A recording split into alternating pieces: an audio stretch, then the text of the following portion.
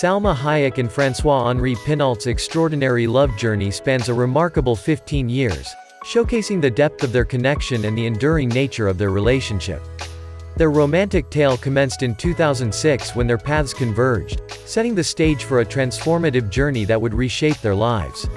Salma Hayek, an acclaimed actress renowned for her captivating performances, and François-Henri Pinault, a prominent French businessman serving as the CEO of Kering, defied the disparities of their worlds to find a common bond.